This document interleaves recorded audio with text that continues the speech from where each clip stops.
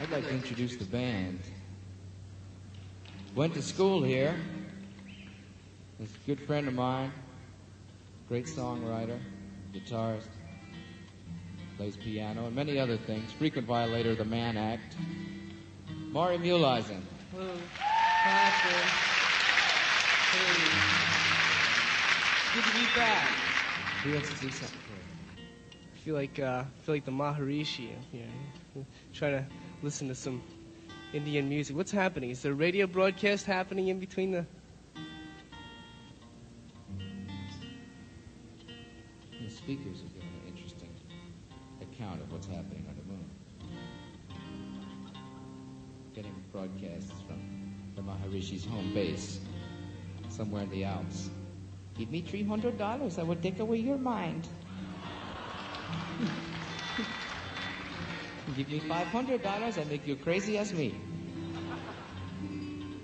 Went out and bought an Indian phrase book, trying to find out what Maharishi meant. And the only thing I could find out was it meant fraudulent one. But he's the one that's got the Learjet, you know. We're the ones that's sitting here.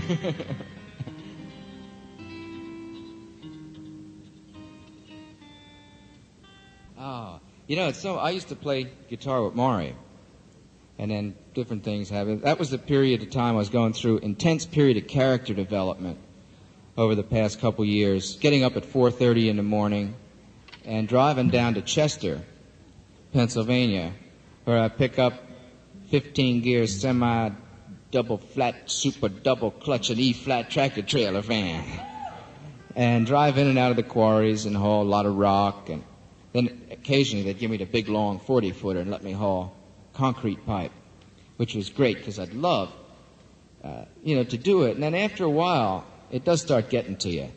You know, why do I have to get up at 4:30 and everybody else gets up at 8:30 to go to class and go to get their job on time? So I started trying to take it out on people, and I would write stuff on the back of the trailer, not like "wash me," you know, that's old.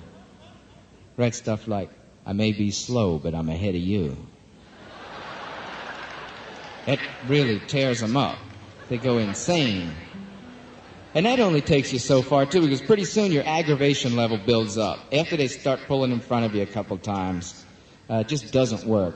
And what I used to get a kick out of doing is going down 95, where it's nice and flat, out of Chester, in through Delaware.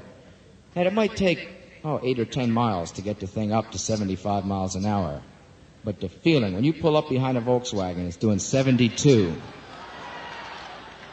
You reach up and grab that lanyard. And the lanyard runs the air horns. They're nice and chrome and sitting up across the top. And you pull down on the lanyard, you get like a... It's unbelievable, because you look down that rear view mirror in the Volkswagen and you wouldn't believe that the human face can make so many expressions. You know, like the first one is, "Oh my God!"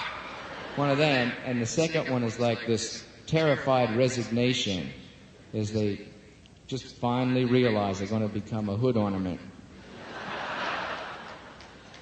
It's a lot of fun. It really is. That and stopping in truck stops. Like, truck stops are my favorite place to hang out, because each one of them is like a Fellini film. You know, especially when you get into the places where you meet the truckers that are driving from Seattle to Key West twice a week. Like, that's a very long trip. They know it. You know, it's impossible to stay up 80, 90 hours at a time without directional aids. And they get into these things that the truckers call uppers, bennies, cartwheels, co-pilots, second drivers, squirrels, and West Coast turnarounds. The West Coast turnaround, you can take one in New York as you're leaving, drive all the way to San Diego, and turn around and drive right back. All the time talking to your windshield, like, you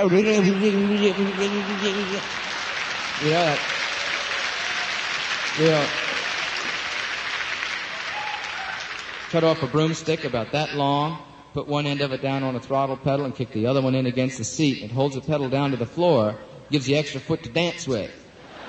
You know, when you're listening to WWVA. selling 500 live baby chicks for $2.99. And a country and western tablecloth with a picture of Tex Ritter and Loretta Lynn on it.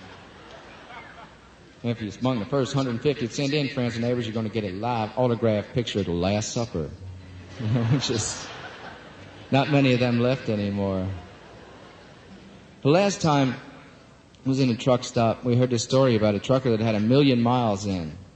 And that's an awful lot of pills. And he must have been really glad that he was done with it. And the radio station came down and said, mind if we do an interview with you? And he says, hell no. He says, what's it feel like to have driven 1 million miles sitting up in that big cab? He said, well, I tell you, he says, it sure has been something. 20 years of hard driving. He says, and I've seen just about everything. He says, I've jackknifed, blown tires, lost my brakes, got hung up in snowbanks. He says, you name it. I said, well, let me just set up a situation so you can tell the people out there how quick your reactions are and how you manage to get in and out of all these situations. Suppose you're driving from L.A. into New York, and you hit the first good peak in the Rockies, and you see a sign that says truckers, 2-lane road, real curvy, 3-mile downhill run, use low gear. And it's like 2:30 in the morning, your partner's all scrunched up on a seat sleeping. You make it up over the top. About the first half mile down, things are going good, and like you tap the brakes, nothing. Panic. Nothing happens at all. You make it around the first curve, and like that 40-footer just glides around. Things are looking good. Till you see the second curve down there, and there's like a Volkswagen sitting up on a jack.